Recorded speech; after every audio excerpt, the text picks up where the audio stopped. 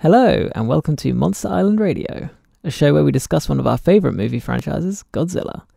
Each episode, we pick a movie from the series and talk about the highlights, lowlights, and everything in between, and why Godzilla is one of our favourite monsters.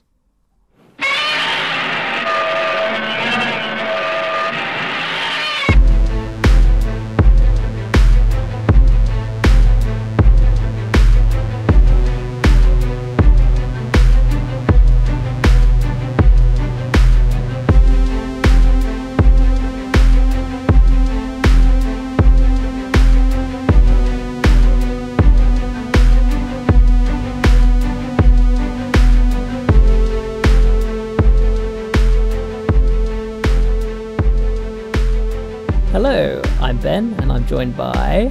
Graham! And today we're going to talk about Godzilla vs. Megaguirus. That one. Oh, that one, indeed. So this film came out in the year 2000, so surely we're in for a new Millennium treat here, right?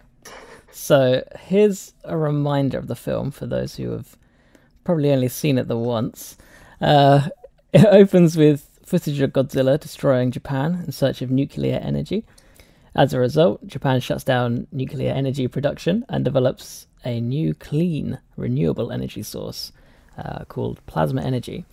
But this doesn't stop good old Godzilla feeding off of it. No. So they don't ask him what his likes and dislikes are, as usual. And it's like, just because he doesn't go for the nuclear anymore, doesn't he? There's this assumption that that's all he wants. And it's like, you know what? He's got varied taste. Yeah. Our boy. But yeah, so he likes plasma energy too, so they shut that down. And they figure the only way to continue energy production is to eliminate Godzilla. Which they really would do anyway, right? Well, yeah. Well, I kind of liked the idea that, you know, they were going to live in harmony with him to some extent and just develop plasma energy. I guess so, but in this movie, this is one of the anti-Godzilla movies, isn't it? Because obviously the series flip-flops all the time, whether or not he's like an advantageous character or not. I mean, the name of the the G graspers, they're referred to as the anti-Godzilla department, so it's pretty, you know, on its sleeve with that one, I think. Exactly, yeah. They make a weapon called the Dimension Tide that generates black holes to eliminate Godzilla. When testing the weapon, it creates a wormhole where a creature called Meganula briefly appears, leaving an egg behind, which then hatches thousands of Meganulons. They develop into Meganula, end up feeding off of Godzilla's energy, and inject it into a giant cocoon underwater to create Megaguirus. Okay, right. So, yeah. I watched it. It kind of has threads all over the place, but without really much payoff. Well, I watched it last night in preparation for the recording. But even so, within your synopsis, I was like, hold on a second, I'm losing track of this. You know what? I just watched it. I had to watch it again to actually get that synopsis sort of in place, because they don't actually say about shutting down plasma energy. Did they not? Nope. Because I was like, well, they've made plasma energy, and then they make the Dimension Tide out of plasma energy. Right. But it turns out they'd shut down plasma energy because towards the end of the film, they're like, why is he attacking the Science Institute? And it's like, oh, because we're secretly still developing plasma energy. And I was like, okay. Right. I have a feeling we watched a very heavily edited version, because it already ran quite long. It feels like there's big chunks missing. And that was I actually found the film quite confusing because of that. I've got an opinion on why it might be confusing, and I don't think it's actually the story per se that's the problem. Go on then. To get right into it, this film has a classic mediocre movie character problem. Oh my god. Like, I wrote down in my little notes here, I was like, I wrote, characters. Kiriko, who cares? Hajime, who cares? The boy, who cares? Like, none of them are memorable. I don't care about any of them. They're just so flat. They are and like, totally... any drama that they have just has no gravity, because you just can't connect with them. You get little tidbits of what they're like and their histories, and it's just sort of like, this is just flavour. I would say that this movie poses to characters quite a lot of interesting problems, but they've got this like weapon that shoots black holes or wormholes or whatever. They've got this creature that's like gestating by using like a swarm, and then it kind of becomes one thing. You've got all the Godzilla stuff, and just I know this sets the bar pretty high, but usually when you watch movies where characters are solving problems, like James Bond movies or Sherlock Holmes stories, the process of the character solving the problem is your meat of the entertainment. That problem solving is what makes the character likable, and you see the way they think about stuff, and you can kind of usually you like the characters because they're charismatic, and the script will be written in such a way that they come to a conclusion that is contrived so that you would not have thought of it yourself, and you're endeared to a character's intelligence. Yeah, completely. That's why I thought Godzilla 2000 was so good. I know you didn't really care for the characters yourself, but they're night and day compared to this one. Yeah, even though it was really cartoony, but the villain of 2000, Katagiri, he's still a character. Yeah, I mean, it's a bit over the top. It's a bit kind of like I say, it's a bit cartoony the way he's so evil and like against like the other people, but at least there's a character here. Whereas in this movie, there's a scene where they're in Tokyo, and Tokyo's become partially flooded because of like the Megaguirus creature, and none of their electronics are working. And one of the characters just says, out of nowhere, maybe there's something underwater stopping our stuff working. Yeah, I was about to say that. He says, like, maybe it's magnetism. And it's like, well, how does he know is that? This his problem solving? Yeah, it was. He has no prior established knowledge that would say he would know about this. This is his area of expertise. There's no, like, event that happens where it's like, oh, I'm thinking about this. It's just... And also, it has no bearing on the rest of the movie. Only that one instance to kind of make him say, "Oh, there must be something underwater." Yes, and it's sort of like, where's that come from? So it becomes actively difficult to watch the movie, especially in the modern age, where I'm sure you and I are both guilty of like your phone is like just there. Yeah, you start looking at Twitter or something because the characters aren't engaging. It's like the rest of the movie is a pretty bog standard Godzilla story, but there's so much going on with the humans which isn't engaging. It's like you've got this thing with the Colonel. What's her name? I just pictured Colonel Sanders when you said that. Kiriko, right? Is that her name? Oh, Kiriko, yeah. Yeah, she should be quite interesting, but like her thing with like her dead like mentor is just like.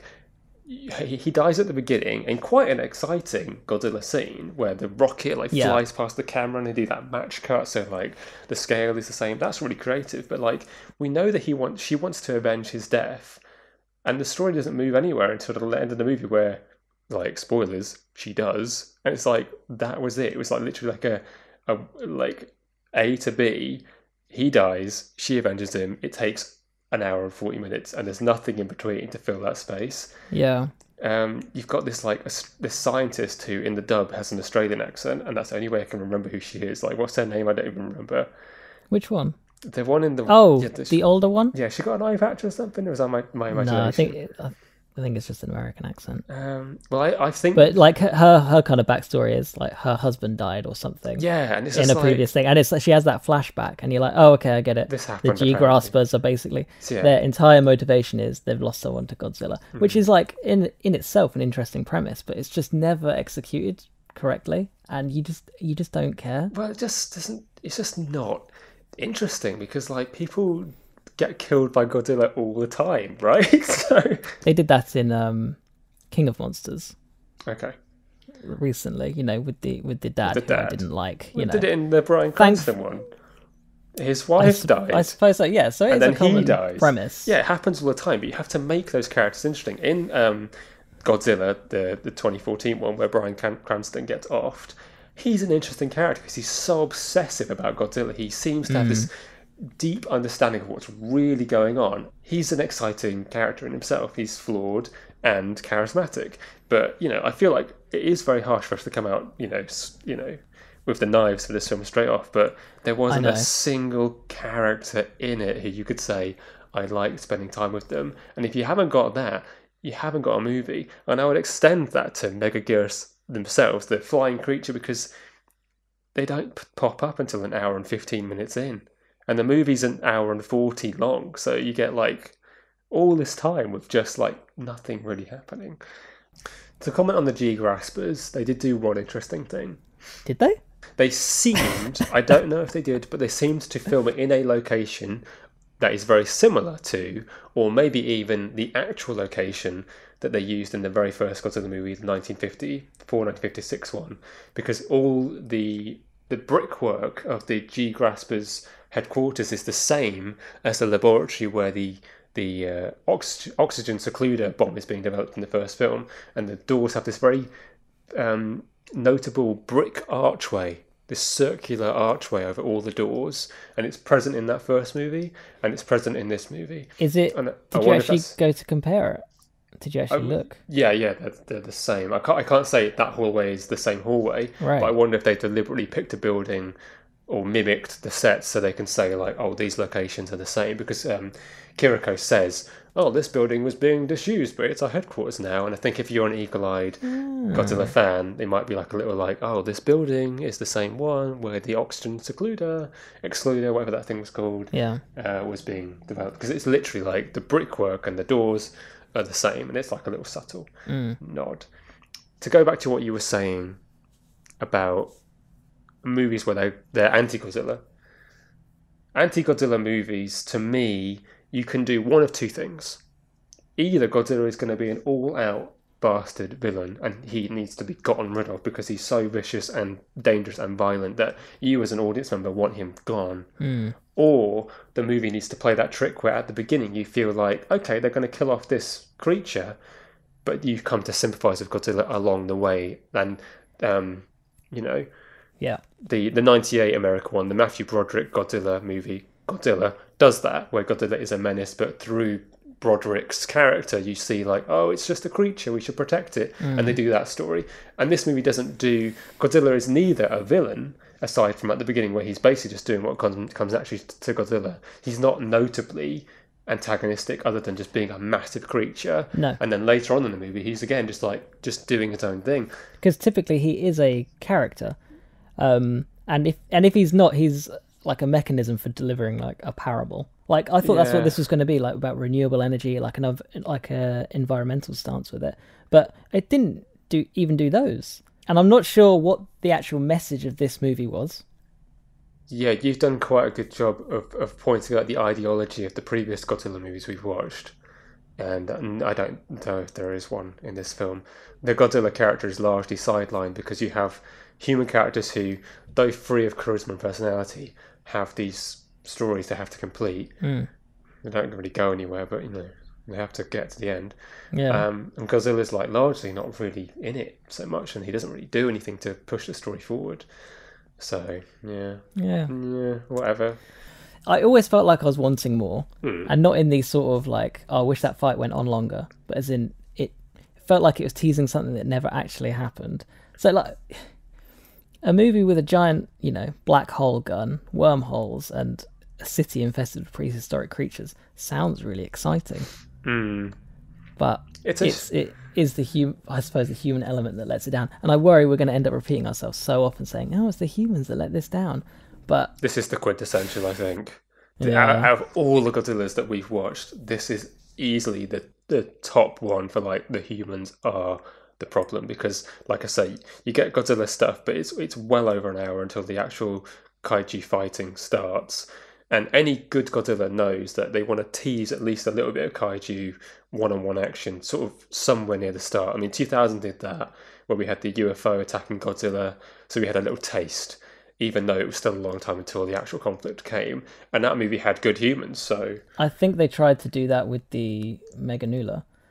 What, the little creatures? Yeah, it was teasing something. Well... But, yeah... It's not the same. What did you think of Megaguirus, actually? Don't like Megaguirus, really, to be honest with you. The fight scene was heavy on compositing effects, like actual like effects that are made after the fact, post-production effects, and I like seeing either full CGI fight scenes like we have in the new the new American series, which those are really good when they're edited properly, or I want to see guys in suits going hand to hand, and because they put stuff together, after the fact using compositing, I didn't really feel like we were actually seeing them fight.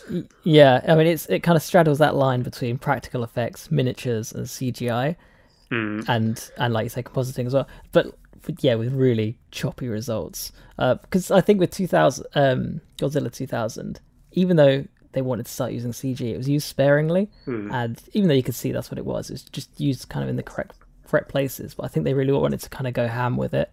Well, they do use CG in this movie to quite to good effect. In this, it's not necessarily that the CG is done badly. No. It's that fact you've got kind of 3 different streams of making effects, and it kind of looks a bit.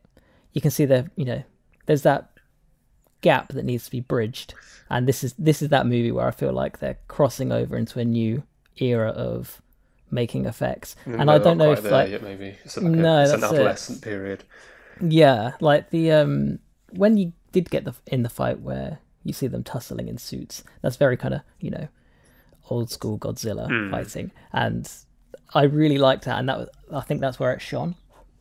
But then the other parts, just kind of made it a bit meh. Yeah, it's the whole thing where he's like flying around and Godzilla's sort of like, where is he? And the fight itself felt like it was aiming at a very young audience. I felt like character. They made it much faster with Megaguirus being like kind of quick and zippy. It just felt like they were going for like a kind of comical, menacing sort of like. It felt like the kind of fight scene that kids might enjoy more because it was more kind of like there was more precociousness to it. Yeah, and it had that kind of that wrestling move, the big body slam where he jumps up into the air and stuff like that. Yeah, I like all that, but that fun. I feel like that kind of fight scene, if they're going to aim for a younger audience, and it's worth pointing out that one of the key characters of this film is a very young child, then you want that fight scene to come pretty early in the movie, right? Because kids are going to get more, I would hope, more fidgety than us, even though we were really fidgety watching it, because it's so long until that fight scene comes. And I mean, I don't think this is aimed at kids at all, because you have that part, I don't know, fairly early on. That horror bit. Yeah, with that couple that were going to get a beer. And it was like, this is like something in a Carpenter movie. Being the big horror fan that I am, even though it's kind of a massive tonal shift, that kind of hooked me, and I was like, right, that's the kind of turn this movie's going to take. You see more of that in Destroyer, don't you? Not quite as gory. No, but this is the thing, is that I felt like that scene kind of started to set up a street level threat that I would have thought they would have developed on, but later in the movie they flood Shibuya, I think it is, or is it Shinjuku? It is. No, it's Shibuya. Oh yeah, because they've got the 109 building, haven't they? Yeah. So yeah, they flood that area, and it's like, well, now there's not going to be any street action, even though the whole flooding didn't really make much sense. But it might have been better for them to be like, well, we're gonna run a bit further with this street level horror before we get into the kaiju action, and that would have been better. But they just do like you said, they do this one kind of tonally odd like slasher death where the script is, I don't know if it's the dubbing, the dialogue was hilarious. Is so do you want a beer? Yeah, I love a beer. Yeah, beer. Great, wait here. Okay. Yeah, it's just like, it's literally like a kid wrote it. I think the actual acting for it was probably the worst part, as in the dubbing actors and the way it's chopped together. They needed to fit more into a sentence, and there was no breath between the sentences, which made it. It was like watching The Room. Yeah. I think we're just picking up a part that's notably bad. I mean, generally the dubbing was okay. Yeah, that part is especially horrendous. Bad. But I feel like I'm going to go out on a limb. And having spoken to, I don't know a lot of Japanese people, but the handful of Japanese people I've spoken to in life have often commented that acting in Japanese movies is not great anyway. And I felt like the acting of the actors themselves before the dubbing was not great. No, they have the kind of, it's quite a romanticized acting, I suppose. Well, it feels like just like they're aiming at a very, very young audience. Yeah, because I couldn't decide if it was going to be like Carpenter style gore fest or like a Captain Scarlet-esque adventure. It was very like Thunderbirds. Yeah, like the music was like uncannily like FAB. What I thought it was like. Well, I thought it was like the Nintendo games, the Star Fox games. Oh right. And like, which is fairly well known to be based off shows like Thunderbirds. So I was like, oh, this is that whole kind of angle they're going for. But it was chopping and changing between the two, and I was just like, I'm not getting what they're trying to do here. And now this is where I feel like they had two different creative directions. So with that kind of John Williams-esque music, I have a feeling that wasn't kind of the intention, because you have that gory moment, and I think it was meant to be a bit darker in tone than it actually was. And I have a feeling someone was like, nah, this is too much. This is supposed to be a family movie. But that's speculation. That's just the feeling I got, is like it couldn't decide what it wanted to do. Movies like this do leave you to speculate, though, because you have, like you mentioned, The Room, which is like classically the most famous like bad movie. But movies like that are fun to watch because they're so bad that they become intriguing in their own way. And obviously we've got good movies, don't need to list any of those, because you know what a good movie is, everybody's got their own favourites. This movie falls right bang in the middle of a mediocre film where you just doesn't really give you much to... It's very tepid. Yes. There was the one bit that I really enjoyed, though, and I enjoyed it in a bad movie way, was the kid's adventure. And the kid sort of disappears from the entire movie towards the end, which is a shame. Yeah, because he kind of spurs on this theory with the Meganula, and they're like, all right, cool, got it, thanks kid, bye. They have this ridiculous thing where they're testing this wormhole weapon. The idea that they can fire... the black hole gun. Yeah, they can fire holes, which is such an amazing stupid concept anyway. I was going to ask you what you thought about this. Go on. Well, I love it for how bad it is. It's just firing a hole. Now, I question whether they're real scientists, frankly, because they're like, Godzilla keeps destroying our city, so let's kill it with something that will consume the planet if we get it wrong. And the thing is, black holes, they're hungry little things. Yes. They're saying it was 2 meters big. You're we need to make it a bit smaller. I was like, you need to make it a shitload smaller than that. Yeah, because that's just gonna go straight to the center of the earth. I think you're onto something, that it might have been more fun if they were renegade scientists who are we've been told not to do this, but we're going to do it anyway. That would have been an interesting angle. It's an official... They're an official department. They're clutching at straws here, aren't they? Yeah, it was a bit weird. And going to some random gadget shop where Hajime works, it's we need you to work on black holes. I found this so... They go into this place and he's got this little bowl. The little trick. He's doing a magic trick where the kids are seeing a little katsu curry being made, and they're like, wow, how's it done? And the major comes in, and she's like, oh, it's just little robots. And they're like, oh, just little robots? How boring. And it's little robots! They were incredible. I couldn't believe that was the disappointment, the fact that there's tiny robots making food. I think they might be trying to... Because the movie's set, in the near future, isn't it? I think it's meant to be set now, isn't it? Oh, sorry, current time back then. Is it? I wonder if they're trying to characterise that to these kids, these robots are boring, and that's wow. To them, it's normal, but honestly, I would feel even in the future... They should have committed to this idea more if they're in the future then. But yeah, the little kid, to go back to the black hole test... Right. This little kid's just there, they're firing this incredibly dangerous weapon, and lax security. This little kid's there. The major realizes that he's seen, and she just asks him, "Could you keep this a secret, kid?" And he's like, "Yeah." Can you imagine if the government or the nation of Japan found out that this woman just asked politely for this kid to keep a secret? How absurd that would be!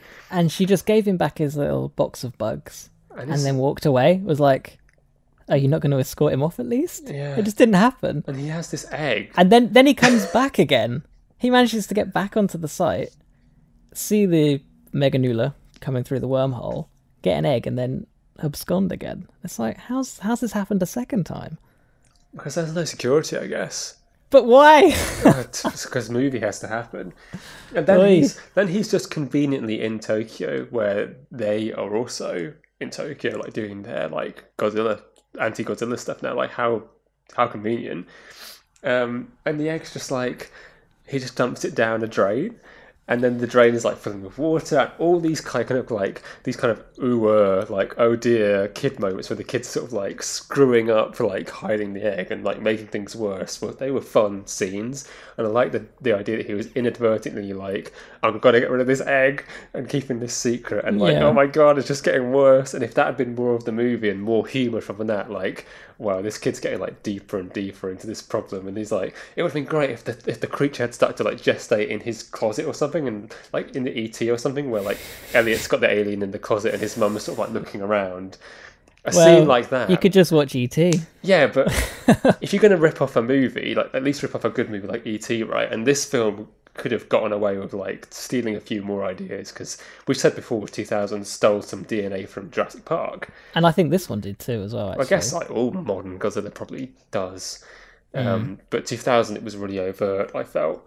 But all I mean is, like, they could have gone somewhere with the slasher thing that you mentioned. That would have been fun. They could have gone somewhere with this kid, like, trying to hide this creature in his house. And maybe his mum or, like, somebody, like, the neighbour could have got off to, like, a slasher scene. He's like, oh, God, Yeah. like, you know, getting a bit hot under the collar. Like, am I going to get, like, you know, convicted of murder or something? It would have been really fun. So there's definitely, like, there's some potential in the story that they just didn't use. I guess that's just not the story they wanted to tell. No, I guess they thought the no. focus was elsewhere. Yeah. But because they kind of had these little tidbits of ideas and didn't really commit or execute any of them very well, it just felt for a very choppy experience. Yeah. And now I wish it was that movie you just described. Oh dear, well, there's so many a shame, Godzilla movies, so we may yet see it. It may yet happen. It may, yeah, absolutely. As much as we've kind of ragged on it, I do still get a level of enjoyment out of these movies, no matter how bad they can get. I suppose, you know, for me, I think it was because coming off the back of Godzilla 2000, which I hadn't seen before, then seeing this, my expectations were actually really high, which may have been my own downfall, really. But I mean, the fight was really good. I enjoyed that. I mean, that's the part everyone was kind of waiting for. I didn't but like because the it came because it came so late, I'd sort of lost interest. By that point. Yeah, that's the thing, is that you're not invested. The first hour and 15 minutes does not keep you invested. So by the time the fight happens, it's just like, I'm not emotionally tied to this. And I would argue that in King of Monsters, the last American one, the one that we started with on the show, that one didn't have me emotionally invested as far as the fight was concerned. But because it was a big CG spectacle and we had these 4 creatures going at it, it had something. But the Mega Nula, like Megaguirus monster, I just didn't like on a base level. So perhaps that's a bit subjective of me to say that I didn't like the fight. But just as a personal opinion, I didn't enjoy that. The best part of the movie in terms of action, like the Godzilla action scene that I liked, was when Kiriko climbed onto Godzilla.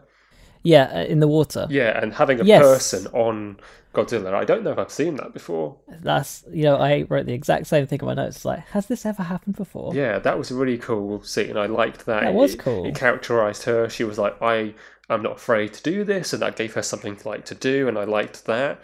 So that, you know, empowered her a little bit. It didn't help the fact that she had no personality and the acting was bad. But it was like, oh, well, this character will, like, do this thing. I was like, okay, cool. But that's kind of where it peaked. Yes. I think. And how fun would it have been to have her be on his back or something as the fight's going on, and she's like, oh my God, like, I really don't want to be here. Yeah. That would have been really interesting, but it would have been very hard to pull off in the year 2000, I suppose. Perhaps. But something like that is they've shown the idea, they've done it in this movie.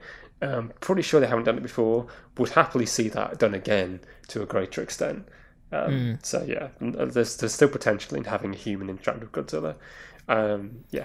I wonder if the Megaguirus kaiju didn't really pay off, because that's not the first time Meganulons have appeared. Really? Yeah, oh, I so didn't realise. They were in the Rodan movie. Okay. Quite prominently as the antagonist in that, and that's why Rodan came about, to fight them off. Oh. So I have a feeling, for anyone who'd seen that, they'd be like, oh, it's these things. Oh, amazing. But then I think they were trying to subvert the expectation by going, hold on, guys. He's not just going to fight Meganulons, and it's going to be a big reveal. It'll be Megaguirus, like a giant Meganulon. But I think that's kind of lost on us. Megaguirus comes out of the wormhole, leaves an egg. No, right? not Megaguirus. One of the is like a Meganulon. Okay, but it comes out of the wormhole, right? Yeah. But then they also find a fossil in China of it. Now, so is this worth getting into? I think because it was a space-time rift, and I feel like it travelled through time rather than somewhere else. They don't really they don't expand on it. It's only when I watched it a second time that I thought, oh, he must have come from the past. But I don't know how the giant cocoon got to the bottom of the flooded Shibuya, and where did that come from? I watched it twice, and I just couldn't pick up how that appeared there. It all comes from one egg, I guess, which is like, it's a pretty powerful egg. Like, this egg is like a mega predator like thing. So maybe we're missing something, because I know for sure that we both like lost our attention. This movie lost our attention at some point. Now this is why I'm wondering whether it was edited out in some way. I feel like there's something missing. Because there's another part where, when the kid, he meets up with Kiriko after he sees a Meganula flying around the sky. Yeah, and they talk about it pretty casually, don't they? Yeah, she's but pretty unfazed. How did they know to meet? How did they even get in contact with each other? They just met up in this park, and it's like movie. Yeah. Now this is it again. I feel like something was cut there, but I suppose because it was already running so long. I don't know. I like long movies. Ben and I, we disagree on this front. Ben is a very much concise movies are better, and I'm in the camp that if a movie is good, it can be as long as it wants to be. Some movies are too long. Some movies outstay their welcome. It's just a fact of life. Now this movie, even though it's an hour and 45 minutes long, it's too long. Whereas I would happily watch Return of the King, and I always watch the extended version, and it's not too long. So yeah, I mean, because everyone kind of has. Yeah, I have exceptions to the rule. Like, if David Lynch put out another 3-hour movie, I'd happily sit there and watch it, even if it was terrible. I feel like we've kind of ripped it to pieces, and I feel like we should be saying something more positive. But it's hard to say something positive about something that was just so lukewarm. Because it wasn't bad. In my opinion, it wasn't bad. Yeah, I don't know. I'm not going to give it a pass. We don't really rate the movies. We don't give 5 stars or anything. No. But if we did, we'd give it 2 Meganula eggs out of 5. I would rate it pretty low. So we always try to look at this as can newcomers come into this film? I always think that's the best way to kind of, because if you judge a Godzilla movie by other movie standards, it's never going to be quite right. So I kind of think, can a newcomer come and watch this and have a good time? I think someone could come and watch this and feel like they've not missed anything else, as in within the history of Godzilla, which is, I think, in itself a positive thing. But it's so all over the place, I wouldn't recommend it to anyone. Unless you're a hardcore Godzilla fan. Yeah, I would say this is a hardcore fans only, completionists only. If this was the first G-Zilly movie I watched, I can say for an absolute certainty, I know myself I would not go back for a second helping. Which is sad. It's sad. It's a shame. Wasted effort. Yeah. This is the second one we've watched, including King of Monsters, where we've had very few good things to say, which is a shame. I think we're often so critical as well, because we are such fans of Godzilla. I think you tend to be more critical of things you really love, because you want it to be the best it can be, which is my issue with it. Yeah, and when you say, would you watch this as a new fan, obviously we would want people to have the best experience possible as a fresh movie. We can't say for sure. I can't say for sure that somebody going in blind to the series wouldn't really enjoy this. Maybe they would, but my advice would be don't. It's a shame. Oh well, on to the next one. Oh, right. Anything else to add, Graham? Skip this movie. Okay, cool. Brilliant. Okay, so where can the people find you, Graham? Well, other than Monster Island Radio, I also do a YouTube show for retro video games and arcade classics. It's called Fossil Arcade. So if you're into video games, you can find Fossil Arcade on YouTube or at fossilarcade.com, where you can also find other episodes of this podcast. Please check it out. It's very, very good. Okay, so thank you for listening, everyone. Be sure to tune in next time on Monster Island Radio. Until next time, bye.